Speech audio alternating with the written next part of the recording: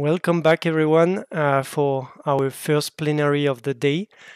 So today it's our pleasure to welcome Professor Andrew Stroh, who is professor at the Institute of Biology at the University of Fribourg in Germany, and the head of the Stroh Lab in the same university since 2016. So he completed his undergraduate degree at the University of Southern California in United States and a PhD at the University of Adelaide in Australia.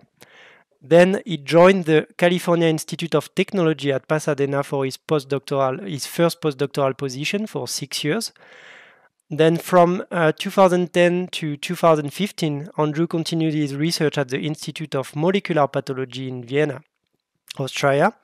Meanwhile, in 2012, he got funded with a ARC that allowed him to explore the neural circuit of visual guidance in flying flies, and that opened up to his current position actually in the University of Fribourg. His research focuses on the neural mechanism underlying visual behaviors such as navigation in Drosophila. And to do so, he and his team develop advanced technical tools such as virtual reality to be able to study behavior and to explore brain mechanisms simultaneously. Once again, it's our great pleasure to welcome you to give this talk entitled Learning about a Real World, Insect Vision and Navigation Using Virtual World. So you can go ahead when you want. Thank you. So thanks very much for the introduction and the invitation. Exactly, so I will talk about learning about real-world insect vision and navigation using virtual worlds. And here is already an example of our virtual reality system. So what you're seeing here on the left is a Drosophila flying around. It's too small. It's just less than a pixel. So we highlight it with a red circle there. And we're tracking that with a bunch of cameras from above with really low latency so that we know where it is in 3D just a few milliseconds after it was there. And then using computer games technology, we can build a model of a world that we want the fly to be in. And then using that computer games technology some more, we can then render through computer projectors on the sides of the arena where the fly is actually flying what we need to show so that the fly would see that it was in this kind of world. And so if we do an experiment where we have this post in the middle of our real arena, this virtual post, and we look at fly trajectories in that arena from a top view, or if we look in a situation where we removed that virtual post in a control condition, we can see they clearly avoid this virtual post when it's actually present. So we think that actually virtual reality is a good name for this kind of technology. And so this is a visual virtual reality. And I will tell you a little bit more about this kind of technology in a couple minutes. First, actually, I wanted to say a couple introductory words about virtual reality. So I found this old quote, in fact, by the person who named the word virtual reality, Jaron Lanier. So it's a very interesting kind of reality. It's absolutely as shared as the physical world. Some people say that, well, the physical world isn't all that real. It's a consensus world. But the thing is, however real the physical world is, which we can never really know, the virtual world is exactly as real and achieves the same status. And so actually, this idea about sharing it and achieving the same status really made me think of the Animal Behavior Live team. So we're having this conference which is really great, and we're having a kind of a shared virtual reality. And I'm not sure that Lanier would have envisaged YouTube and Discord and Zoom as the technical means by which virtual reality might actually take place. But thinking about it a little bit, actually, I kind of think that's what we're doing here. Actually, the second part of the quote is maybe more directly relevant to my talk here. So it also has this possibility, this infinity of possibility that you don't have in the physical world. In the physical world, you can't suddenly turn this building into a tulip. It's just impossible. But in the virtual world, you can. And so, one of the ideas when we were developing this virtual reality technology, especially pushed by reviewers, was to say, well, look, technically it's fine, but really, have you demonstrated with this system, something you can't do with other kind of experimental techniques. So one of the fun things that we did in a response to that kind of criticism from the reviewers was we built a hybrid biological and artificial swarm with zebrafish and space invaders. So this video is kind of similar to the last one I showed you, except we don't have a red circle around the zebrafish. There's a zebrafish swimming here. And the idea is that this fish is in this swarm of artificial space invaders. And they are programmed to move around using a particular algorithm, actually the old Boyd's algorithm, which was an initial early collective behavior algorithm invented actually to create screensavers. And we had those Boyds reacting to each other, the space invader Boyds, reacting to each other, but also reacting to the real fish. And the question was if the real fish would also react to them. And in this environment, what we had is actually two teleportation gates. And when the fish would choose one of the gates, the idea that it would go into a world without the space invaders, and when it would choose the other gate, it would go into a world with the space invaders. So these are, kind of fun and crazy experiments, but actually in that experiment, the idea was maybe that the fish would learn to associate the appearance of the gate with either the presence or the absence of the space invaders. In those experiments, we didn't find any evidence for that kind of learning, but they were also done, as I said, in the context of a review of a paper. We didn't have a lot of time to optimize it. So I actually still think this is a pretty cool technology and some interesting ideas of experiments that one can do. But actually, I want to focus on insect navigation in this talk. And so my fascination with navigation in insects really started when I learned that insects can use vision to find home. So these are photographs of a bee hunter wasp called Philanthus triangulum. And so the female wasp will dig her nests in sand dunes and lay her eggs there, and then actually go out and catch bees as prey.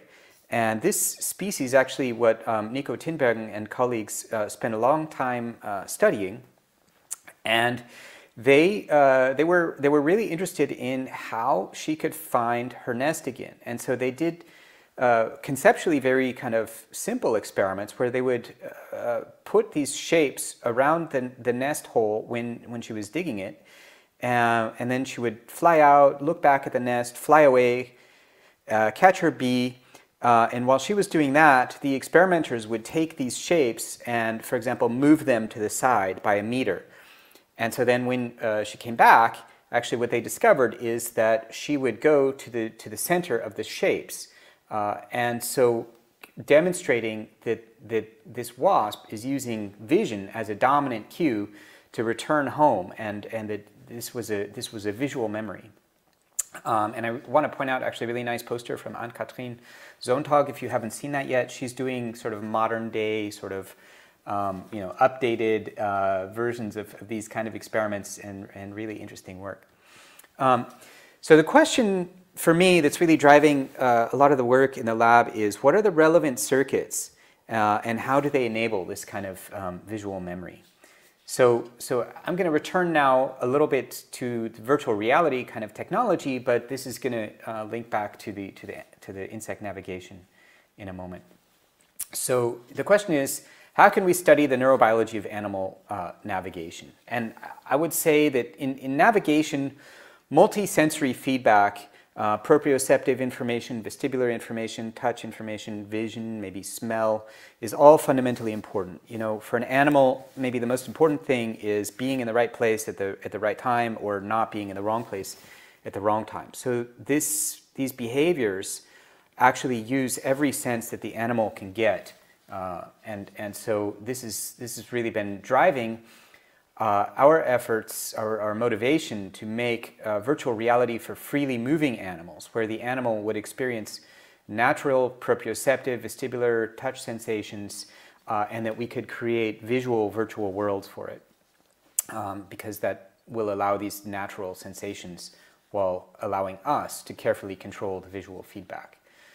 And so we published a paper on this a few years ago, virtual reality for freely moving animals. The software is free and open source. And what I want to do is just briefly explain the key kind of principle behind this. And so the idea would be if there's an animal here viewing some objects that we want to simulate. So for example, a blue sphere and a purple pyramid. Geometrically, all we need to do is connect a line between the eye and the object, and wherever that line intersects the wall of our display, if we can turn that pixel that the color the animal would have seen, that's what we need to do.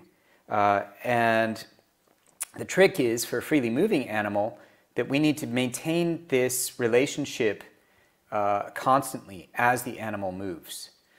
So the key point here is that it's a perspective correct rendering for a freely moving observer.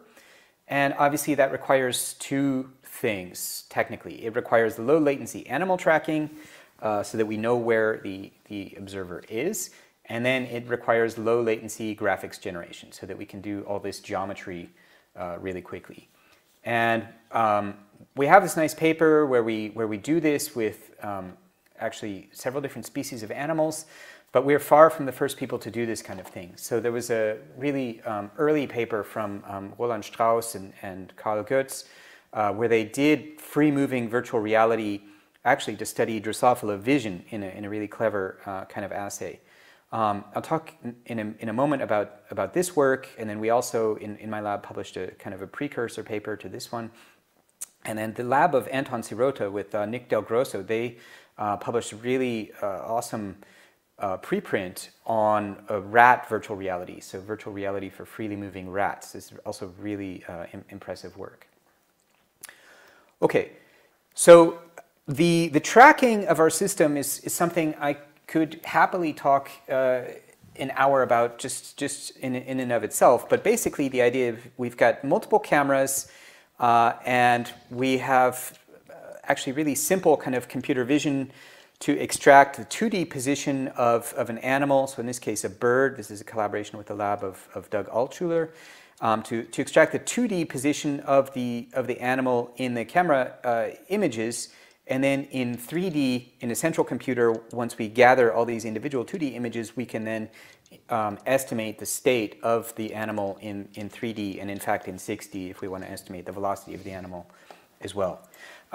And a little plug for our open source software, Braid. We continue to invest a lot of effort into this, and recently happy to get funding from the Volkswagen Foundation to be able to continue that development at a good scale. So this multi-camera tracking software is something I really would like to make accessible and usable to the animal research community. And so if you're interested in that, please check it out and get in touch. Okay, so now to the graphics side of things. So there's a key word here called anamorphosis, which means again shape. And I'm going to play you a video which I downloaded on YouTube. At least I'm going to attempt to play it. Okay, it's not showing. Let's see. What's the problem? I tried this last night.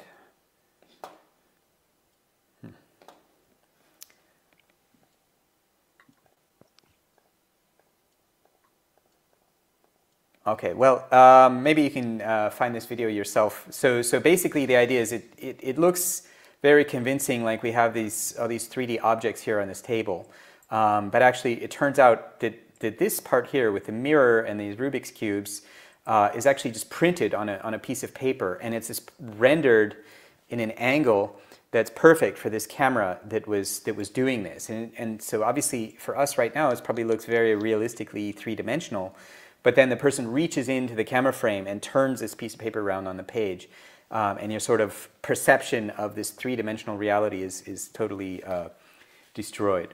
And so now I'm really hoping this is going to work. So yes, okay, great. So this is an early example from when I was doing a postdoc with Michael Dickinson, where we first got this anamorphosis working in real time for freely moving observers. So this is now Drosophila again, in the middle of a long tunnel, and we're projecting with computer projectors on the floor and the walls of the tunnel, and you can see, I hope, that it really looks like the fly is kind of trapped into this virtual cylinder. So in a way similar to that movie I showed you in the beginning. So from there, actually, when I then started my own lab, we worked pretty heavily on making this a real general purpose software and general purpose system.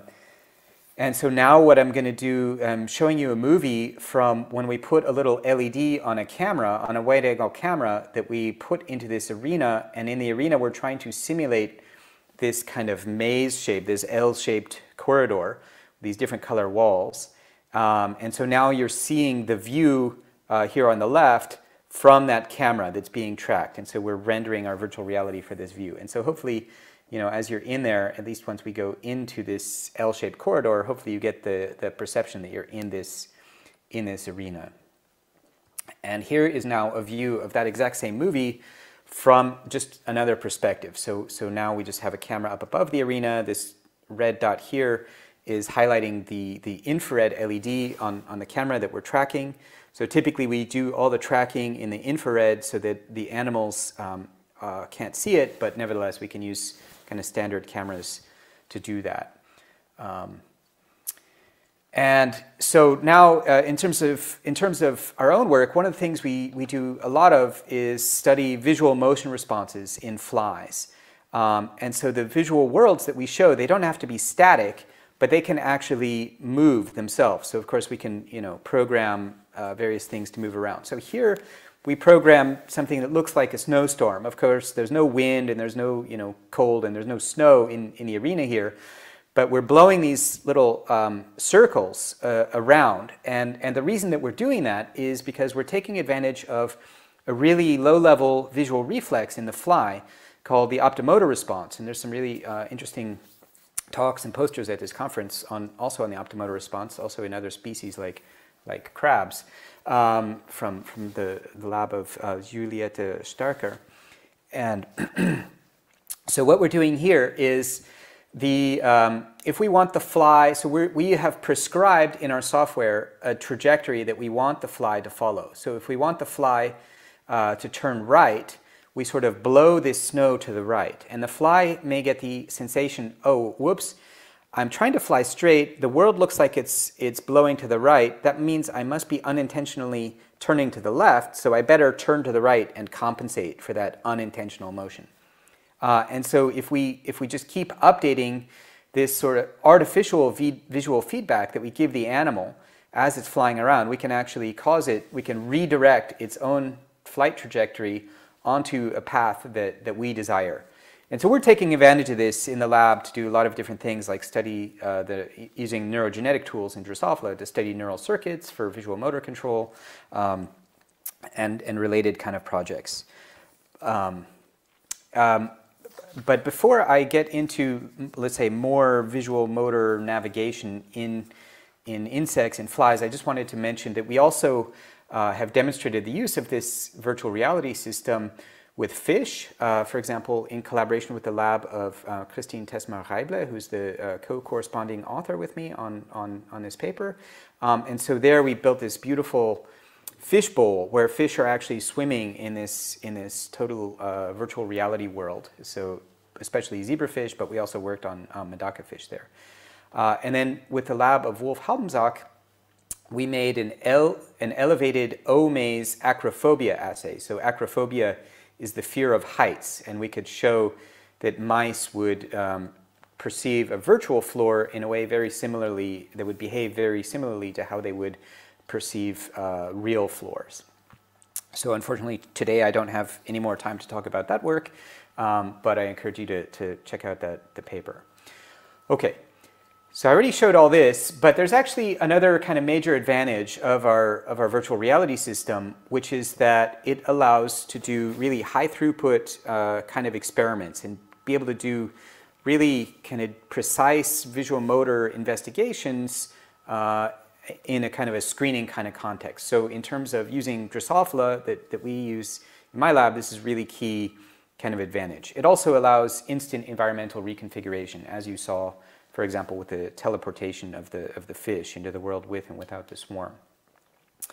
So I want to shift gears a little now to a specific kind of question and motivate that first by saying that we know that bees measure distance flown by a visual odometer. So bees do the waggle dance and they communicate the distance that they've flown to their sisters, but it's becoming more and more clear that the way that they measure that distance is by measuring the amount of visual flow that passed across their retina as they were flying along. However, it's not actually entirely clear how this is really done. And one of the major reasons why is that the amount of optical flow, so the visual motion that occurs on the retina, the pattern of light and dark over time as you move through the environment, the actual magnitude of visual velocity that you experience as you're flying along depends on your altitude. So, if you're up in an airplane a long way above the ground is moving past you very, very slowly in angular terms. And of course, if you're landing on a runway, it's rushing past at a high speed.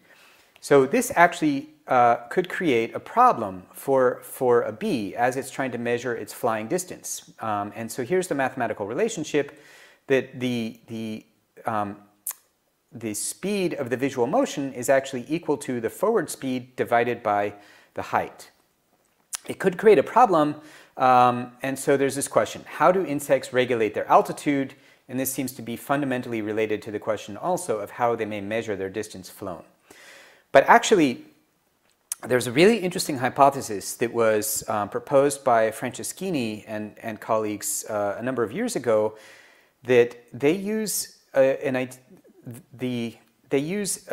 model. Their model is that insects use ventral optic flow regulation. So the idea is that they regulate their height to maintain a preferred ventral motion. So in other words, they would have a set point for a particular visual speed, and if this visual speed they're experiencing at a certain moment would be too slow, they should descend in order to increase that. And if the visual speed they're experiencing underneath them is too fast, then they should ascend to decrease the speed. And in that way, one could imagine that different bees, if they had the same kind of set point, they would always fly at the same height, and thereby that the amount of optical flow that they experienced would be consistent between different bees. So this ventral optic flow regulation hypothesis was really clever idea that might explain how different bees would regulate their altitude and thereby allow them to have calibrated visual odometers across different individuals. So we wanted to test this ventral optic flow regulator hypothesis using our kind of virtual reality system. And so let me walk you through how we imagine this might work. So the idea would be, imagine that we could fix the floor to move at a particular speed underneath an insect as it's flying along. And so now I'm going to work on Drosophila. And so there's going to be, according to this model, there's going to be some preferred ventral angular velocity, let's call it omega 0, and that is going to be the speed at which the insect is not going to climb. It's going to have 0 climb rate. If we go faster, it should ascend, and if we go slower, it should descend. So the model prediction is this red line here. And using this virtual reality system, the idea is to explicitly test this hypothesis. And what we could do now is actually create a virtual open loop. So now my video is not showing, which is very unfortunate, as I tested it last night. So I'm sorry about this. Okay, so what we show though, what we are able to do is that as the fly is flying along here, we can compensate for the motions of the fly, not only in terms of forward and backward motion, but also in terms of up and down motion, and actually make the size of the grating constantly fixed, so that as the fly flies around, its own movement does not change the visual pattern underneath it. Only what we prescribe changes that pattern. And that lets us really directly present the stimuli that we showed in the previous graph, but to a freely flying fly. And so if we do that, here would be the line of prediction that's maybe the best fit for these two speeds. And you see, maybe at those two speeds it works, but actually if we go backwards, it doesn't seem to work. And if you know something about insect vision, one of the major sort of questions is, how is this sensitivity to the wavelength of the pattern there? Because that has implications for the mechanism of motion detection in the bee. And actually, we know from other work, especially work of Srinivasan, that the bee optic flow measurement should be insensitive to the pattern of this actual visual stimulus. So if we test with other wavelengths of light, we get more data, and actually we see that across a whole range of velocities, there's very little kind of agreement of the data with this prediction from the ventral optic flow regulator hypothesis. So the experimental evidence does not support this model. So how might these flies be regulating their elevation? So one of the things we noticed, and then we kind of picked up on and did some experiments on, is that if we had an edge in the arena, it seemed like the flies would fly at the height of that edge. And so, in fact, we did some very simple experiments, just holding stationary edges at different heights in the arena, and we could see, indeed, that they would fly that those different heights. And actually, it would be the same if we had a white edge, a white shape underneath the edge and dark above, or also if we would invert the color. That's what the two different colors on the histograms here were.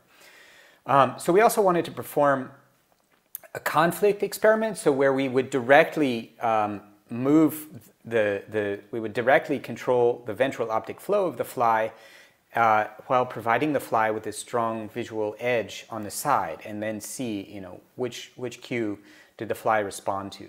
So the idea would be, if we raise the edge, that would suggest that edge tracking is dominant, whereas if the fly maintained its flight on the floor, relative to the floor, then this ventral motion would be dominant. And this is actually potentially an important control, because now we're no longer doing virtual open loop or something with the fly, so we just have a fixed pattern on the floor. And this means that any of the potential problems with our system, like maybe the latency of the whole thing is just too long, those should not affect this experiment.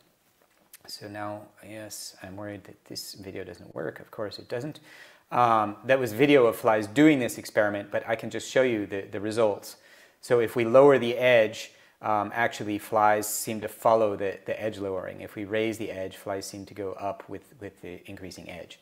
So it really seems like flies regulate their altitude by edge tracking, at least, indoors in weird tunnels. And so the question still may be, how is it that bees would actually regulate altitude and measure distance, especially in the real world? So I'll get back to that right at the very end of my talk.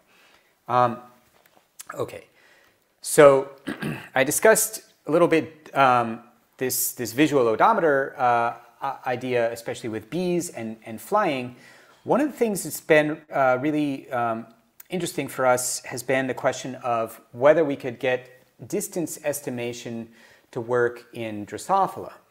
And here we're really inspired by a lot of famous and really cool work on path integration in the desert ants, especially from Rüdiger Wehner and colleagues over many years. And so here's a picture of this desert ant, and they do these kind of classic relocation experiments where the idea is the ant leaves its nest, it's looking for food, it's wandering around, it's taking a circuitous route, and then when it gets to a feeder, it picks up like a crumb of a cookie or something that the experimenters may have left for it.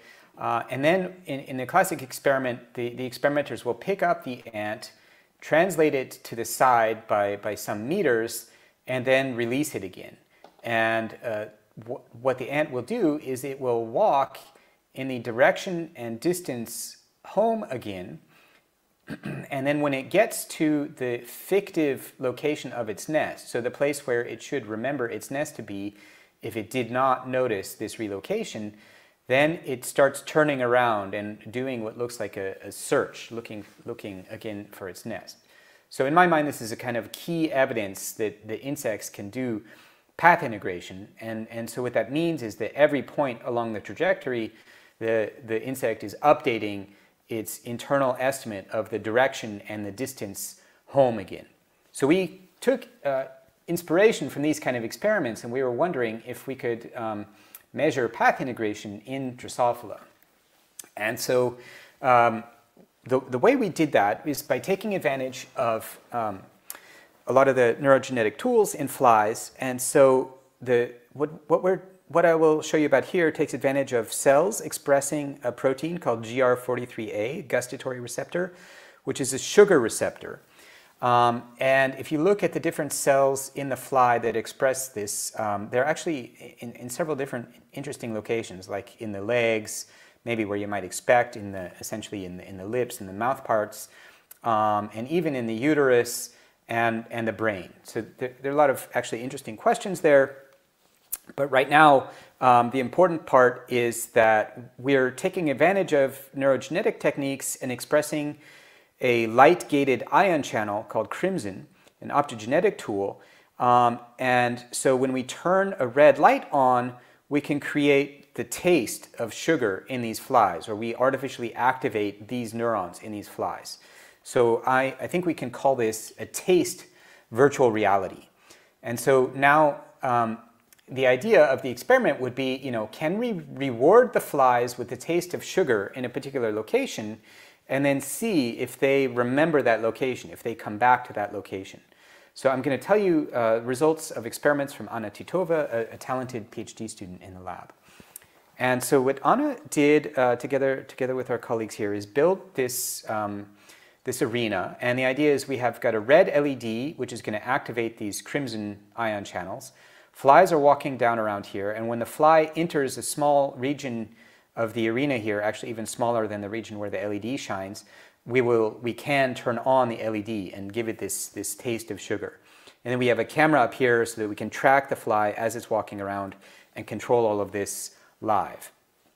And so if we do kind of a simple proof of concept experiment, we can see the fly walking around, and then at a certain point in time, if the fly walks into our reward zone, we turn the LED on, and it looks like maybe the fly behavior suddenly changes, that it seems attracted to that particular location.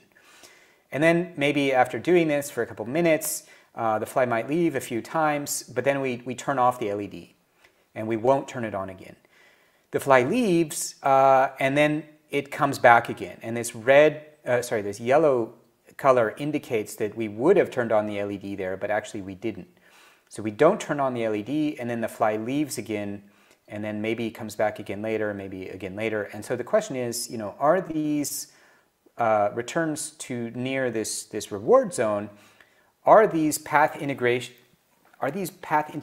mediated returns? So these experiments I'm going to tell you about have all been done in the dark, so there's no visual navigation possible, no visual memory that's possible. We are doing these experiments with this optogenetic stimulation, so there are no food cues available.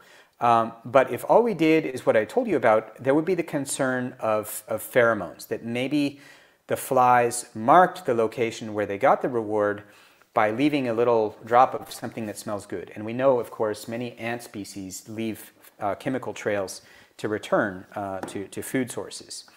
And so what we did then, what Anna did, is she built this relocation slider. And so the idea would be that after we rewarded the fly in one location, we could slide it to the side and ask, does it return to the original location, or does it return to the fictive reward, so where it should return to if it remembered the food location based on integrating its own movement. Okay, so here's kind of a schematic of the arena I just showed you. The slider would initially be here, and then after the fly got rewarded at the actual reward zone, Anna would translate it here, and then the fictive reward zone would be translated by the same amount as from the actual reward zone as we translated the slider. Okay, so if flies remember the reward location using path integration, they should go to the fictive reward zone. On the other hand, if they smell or taste the food location due to, for example, pheromones that the fly left behind, and there are actually also examples with Drosophila able to leave pheromones that are attractive for naive flies, for example, then they will go to the actual reward zone. Okay, so the experiments ran as follows. there was a 5 or more minute baseline acclimation period for the flies to walk around in this arena. Then there was a 60-second stimulation period where if the flies were in the actual reward zone, the LED would be on. And we would do this for a total of 60 seconds of LED on. Then there would be a post-stimulation period of variable duration while Anna waited for the fly to walk onto the slider. And then the moment that the fly would walk onto the slider, she would try and very carefully slide this to the side. And then we would begin the test period, which was just measuring where the fly was and where it walked around. And in particular, the analysis would look at, did it go to the fictive reward zone? Did it go to the actual reward zone?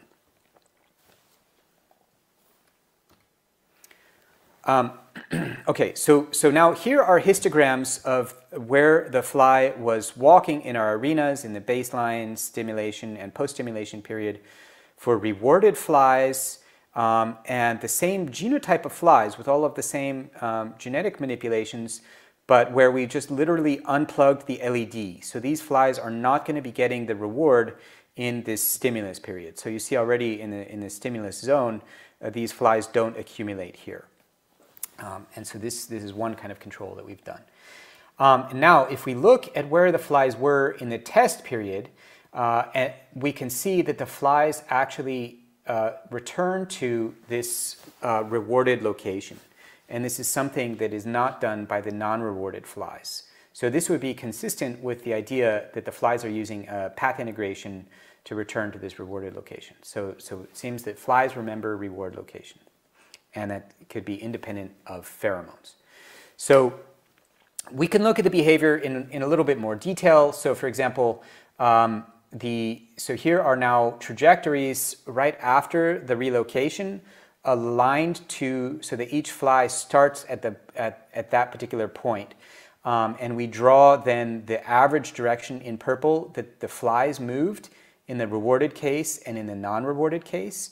And the average direction of the relocation was this way, and the average direction back to the fictive reward zone is given by this orange line. So it actually seems that the rewarded flies, but not the non-rewarded flies, go to the direction of the fictive reward. And so here's a little bit more statistics on that. Is a histogram showing the direction to the fictive reward zone, and most flies actually go more or less in that direction if they've been rewarded. So we can also quantify, for example, how much time do the two different groups of flies spend either in the fictive reward zone or the actual reward zone. So the rewarded flies spend more time in the fictive reward zone than in the actual reward zone. So those points would be underneath the diagonal. And the non-rewarded flies spend more or less equal time, like 0 time actually, in both. So it really seems that flies are able to remember reward location. And if you remember the location of that peak, also the distance that they walk. So this is now a really exciting result for us, because it means we can start to use all of the genetic tools in flies to start to study how does a fly know how far it walked.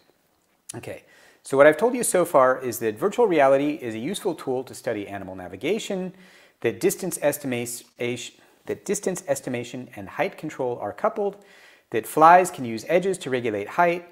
Bees reliably measure flown distance, but the mechanisms are unclear, and that flies can measure and remember distance and direction to perform path integration. So that's kind of where we are now, and obviously there's some future steps and some future directions, and I would like to talk about those just for a couple minutes here. So first of all, can we use Drosophila as a model for insect navigation? So I think, for example, these path integration results are positive in that direction, but there's also a number of other things that I'm really excited about that I will discuss in a moment. And then, can we study bee navigation in the real world? So, one of the questions is always, you do all these experiments in the laboratory, and they're very interesting, but how much do they really transfer to, for example, a different species, even in a totally different order of insects, and do they transfer outside of the lab? So, to the first question of, can we use Drosophila as a model for insect navigation? So oh no, this video is also not playing. This is a nightmare.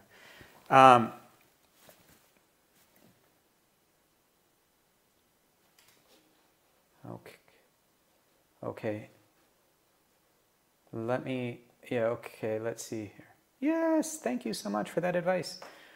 Really cool. Okay, I never knew.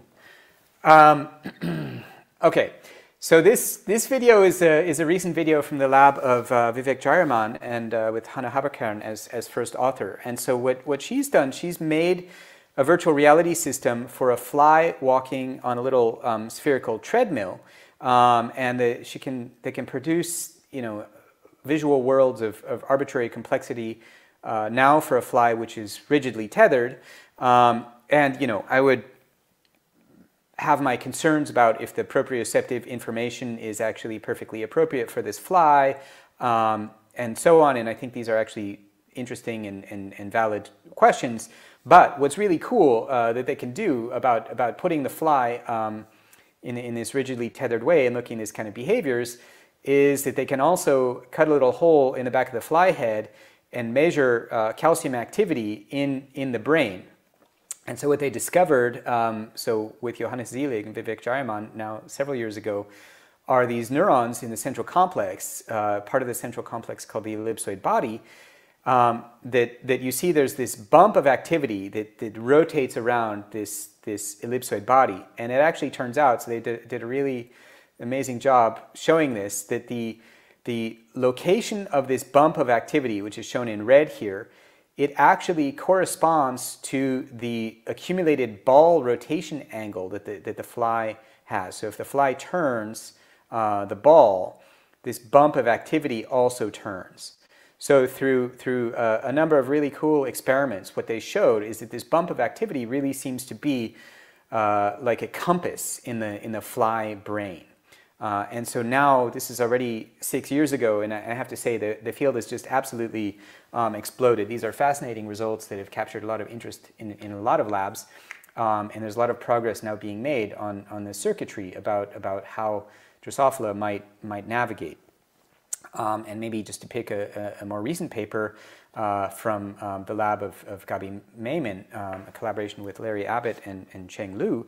I don't have time to go into this really elegant and sophisticated work, but what they show is that activity in another part of the central complex, the fan-shaped body, actually is able to compute essentially vector math using a really interesting kind of implementation, neural implementation, that allows flies to know what direction they're traveling even if they're heading in a different direction. So it's absolutely fascinating work, and in a few seconds, there's no way I can do it justice. So I really recommend checking that out.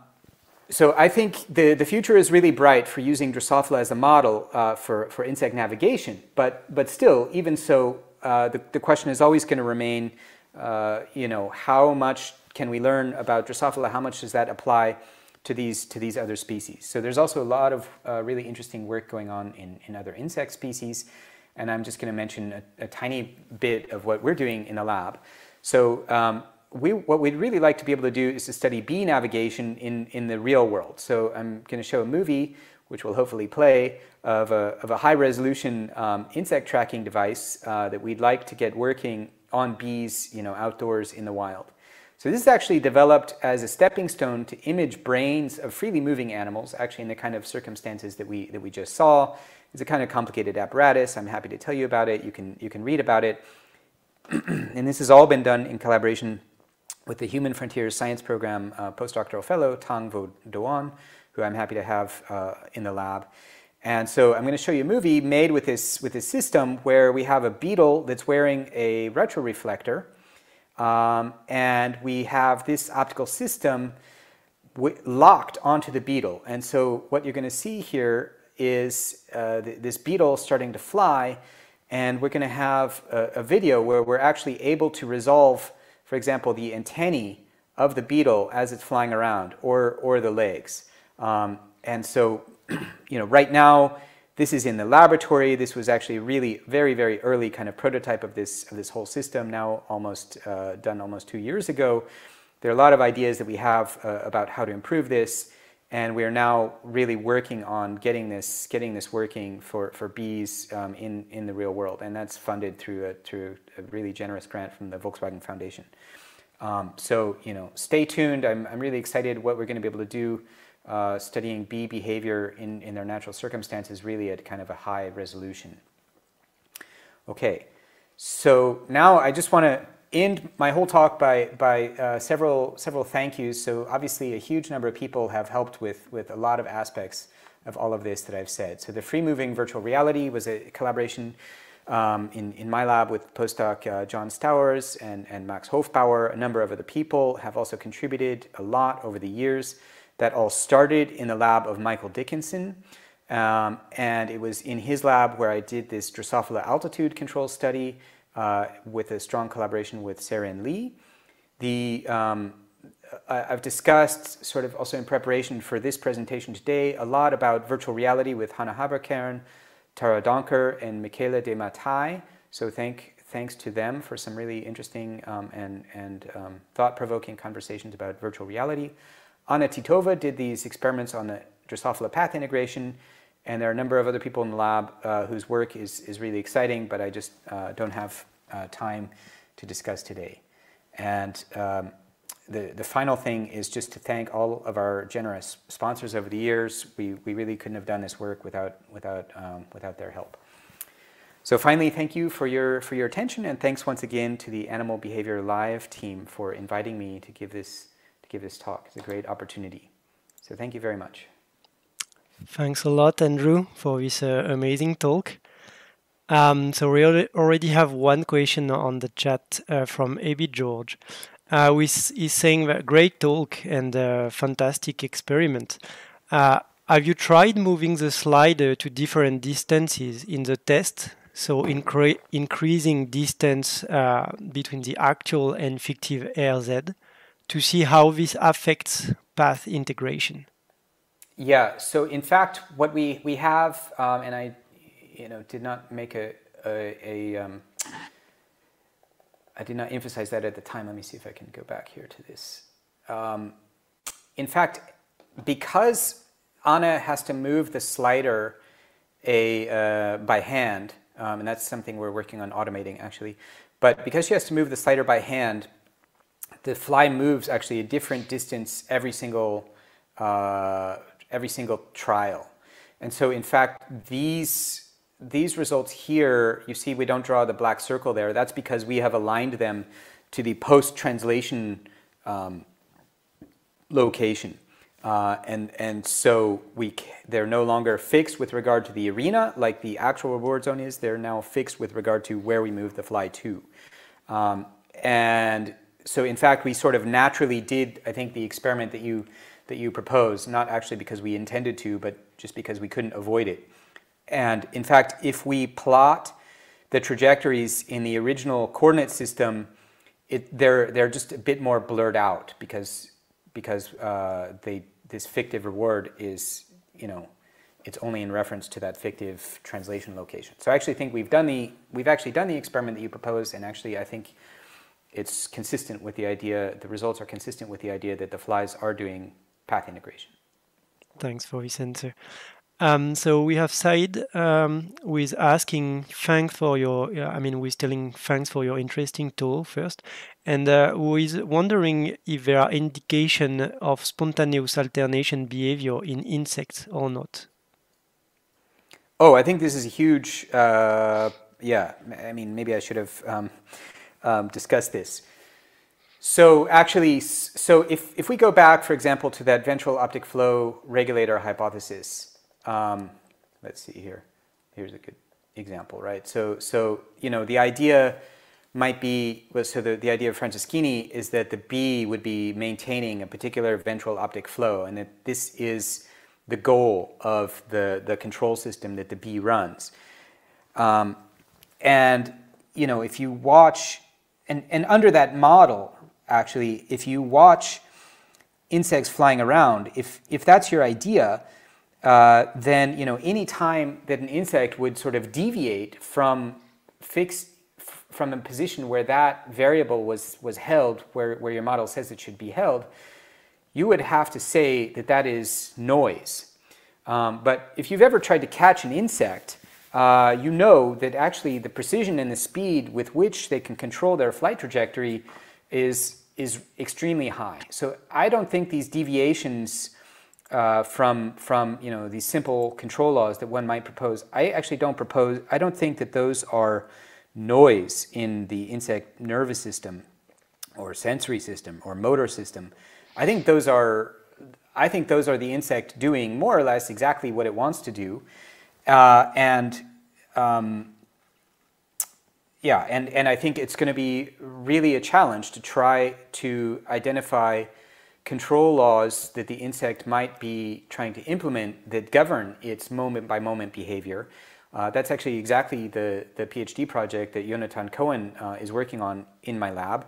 There's also really cool work that really demonstrated, for the first time to my knowledge, that insects, that if you use this kind of average trajectory as the goal of a controller that you would propose insects are using, that actually gives you sort of the wrong answer. And in fact, it's a very similar kind of topic.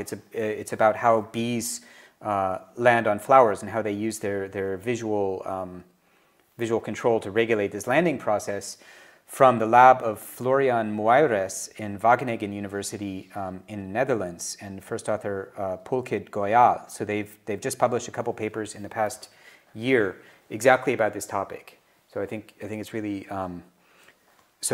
I think this is a major underappreciated aspect of insect behavior or of animal behavior, that we actually really need to look at the individual trajectories to try and infer what it is they're trying to do. So thank you for that question, and I should think about how to incorporate that a bit better into my talk next time. So thank you for Said. So we receive another question from Ofer Feynman. So first he says thanks for this wonderful talk. Are there ways to use your virtual reality system to weigh in on the argument regarding the possibility that insects may be using a cognitive map to navigate? Yeah, so I think, right, so maybe, so the question is, are insects, especially bees, for example, using a cognitive map to navigate? And I think this is a really fascinating question, and this is absolutely, I would say, major topic, both for me and for another number of other people. Many people in the insect navigation community are interested exactly in the question of, what algorithms are used by the insects as they navigate. And I certainly think virtual reality is a way to address that. So in fact, I hope that you would agree that these experiments looking at the ventral optic flow regulator hypothesis was one way in which we actually could do that, in which we could make use of it. And maybe what you're asking is, would you imagine doing, for example, virtual reality outdoors in the real world? And I think that's a really exciting idea. And the major problems that I would see that would be, just technical problems, like having a display that would be bright enough to be seen in sunlight if you're going to study an animal which is active during the day. But I think those kind of problems are actually solvable. So I think one could even imagine doing, virtual reality for a freely flying bee, even outdoors in the wild. But you could probably also do it in the lab with virtual reality. So this also would be an exciting thing to do, to get bees into our VR setups. Thank you. Natasha Rossi is asking, do you think wind could play a role in altitude sensing in bees? Well, there's old work from John S. Kennedy, who was studying actually many things, but actually one of the observations that Franceschini's ventral optic flow regulator model kind of predicted, retroactively predicted. But so Kennedy discovered that locusts, when they're flying into a headwind, would fly lower, and when they were flying with a tailwind, they would fly higher. And so that's exactly consistent with this ventral optic flow regulator kind of hypothesis. So the hypothesis would be yes, Um, and so there is literature where honeybees, I'm thinking of a paper from the 1960s, and I can't remember the author's first name. I mean, they showed that bees are quite capable of going to food sources in different crosswind conditions and remembering those locations. But I don't think that they investigated the altitude at which the bees flew under these circumstances. So that would exactly be, something we would like to be able to measure. Great, thank you. So waiting for some more question on the chat. I will have one question myself. So like while I was working with virtual reality in bees and especially while I was trying to characterize some brain mechanisms, I always had one question that keep in mind, and maybe the same for you, is how much what I'm finding in terms of brain mechanism in virtual reality is relevant to what could actually happen in reality inside the brain. And I was wondering if you already managed to get some evidence that, for instance, for a fly tested in the same environment, but display in reality and display in virtual reality, you observe the same brain activation or maybe different brain activation.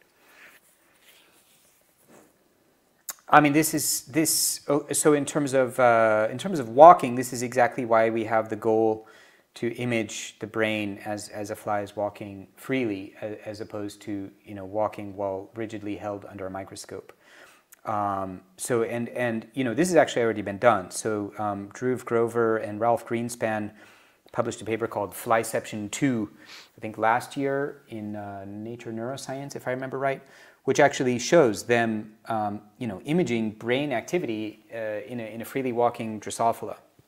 So I think this is soon going to move out of the world of science fiction to reality, and it's going to be very, very interesting what happens. I mean, I think that I could imagine that flies walking on treadmills, I mean, obviously Drosophila is a tiny insect, and it's difficult to make a treadmill which is sort of perfectly matched for the dynamics of a fly. I could imagine, for example, that their ability to measure distances is kind of screwed up because this treadmill is going to be maybe too heavy for them, or not the right dynamics. So it may be that actually studying path integration would be greatly facilitated by doing brain imaging in a freely behaving fly. Okay, thanks for this answer. And I was wondering also, like for you, what is the future of virtual reality more in terms of technology? Like, do you think that we'll go further? Maybe like I was thinking with like I was thinking about augmented reality, for instance, like that we could try to make the same kind of thing for animals. Like, do you have any clue about what is the future for this? Yeah. So augmented reality is also very interesting. So I would say, I mean, just in terms of very low level sort of technology questions, I mean, our virtual reality system is also free and open source. But I might suggest that if you're interested in building a new virtual reality system, maybe to check out this Unity games engine, because this is like 80% of computer games are now written in Unity, and there's just a huge ecosystem which provides a lot of benefits. And like the virtual reality movie I showed from Hannah Haberkorn, she's using Unity. But at this bigger picture level,